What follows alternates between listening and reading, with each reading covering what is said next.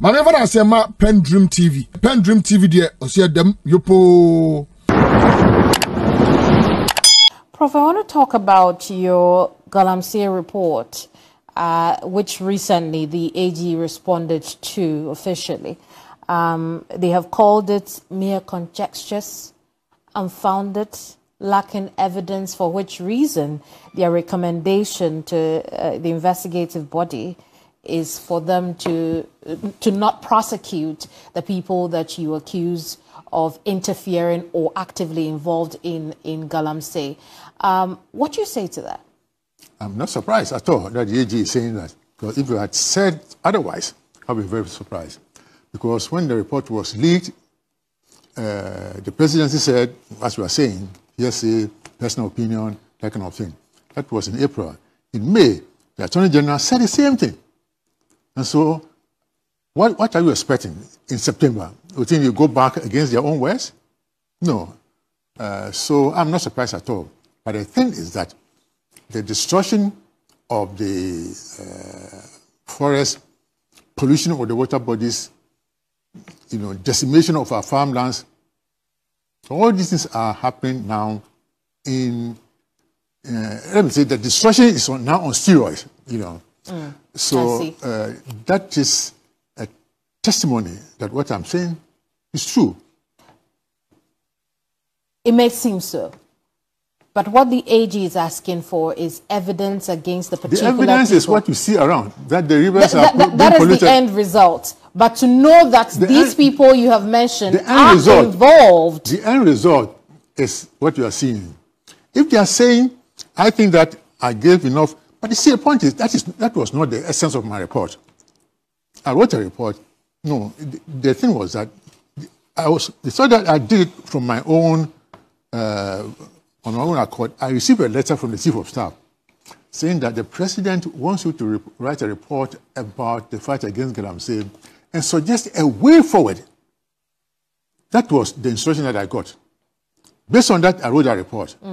What our problems were, those who were interfering with our work, and then suggesting a way forward. That way forward was that some people close to government and in the party are involved. So if you want to stop it, then stop it from around you. Then that's why you named those people. That's why I named it. My question is, what exactly are the roles those people have played for which you named them? Is there evidence? It's all written in the report.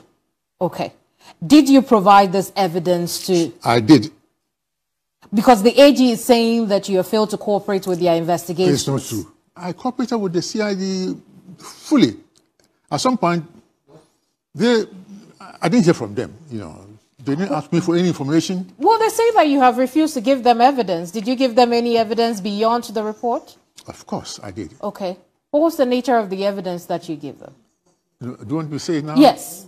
I gave documentary evidence, pictures, video, and several reports. And a lot of them on pen drive and so on.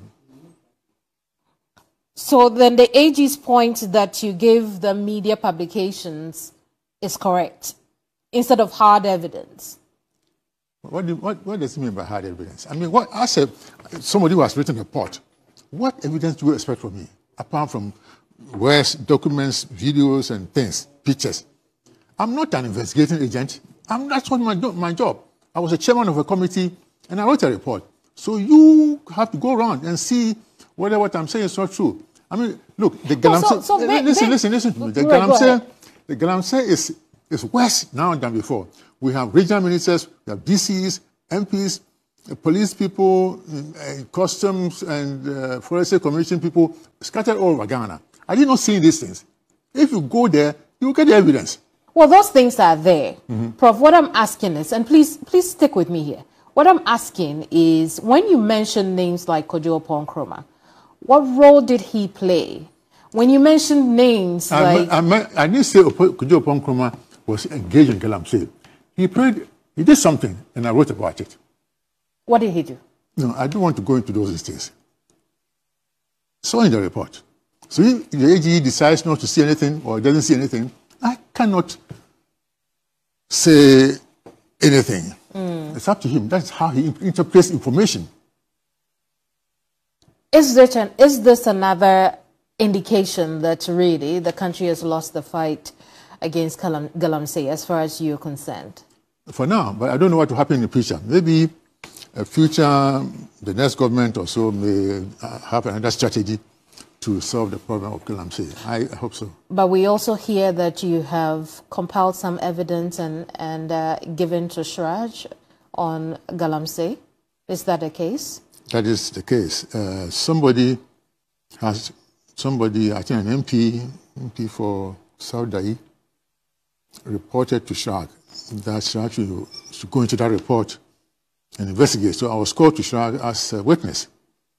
And I had an initial chat with them, and they followed up with a list of things that they wanted to have, which I've given to them. Yes. Is this the same with the AG and the police? Well, they asked for more information, details and other things which the police didn't ask. Okay. See, I'm not a CID person. I'm not an investigator.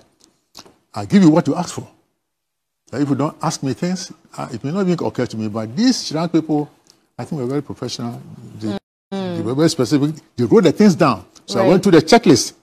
And provided them the evidence. So comparatively, you think the CID and by extension the AG did a poor job on this? It's not for me to judge, but I mean... What do you think? What do I think?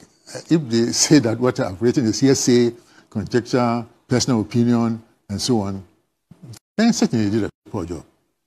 I see. I want us to talk about the future president in a bit, but we'll start off from the bottom of that letter.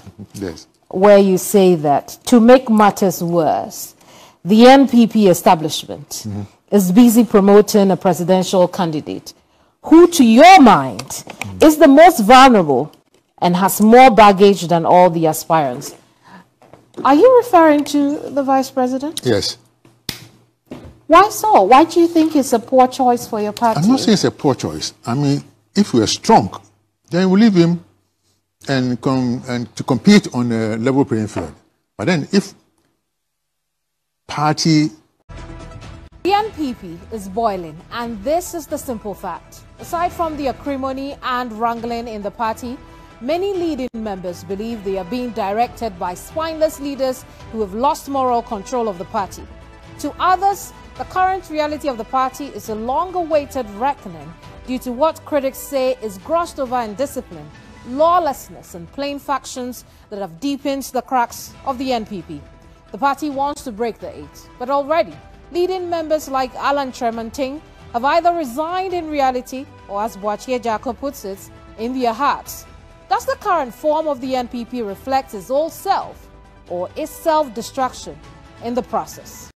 PENDREAM TV now, so far so good. Say open online portal e Ghana. Nipa share, nipa follow, nipa comment here. To my best of knowledge, without any biases, PENDREAM TV.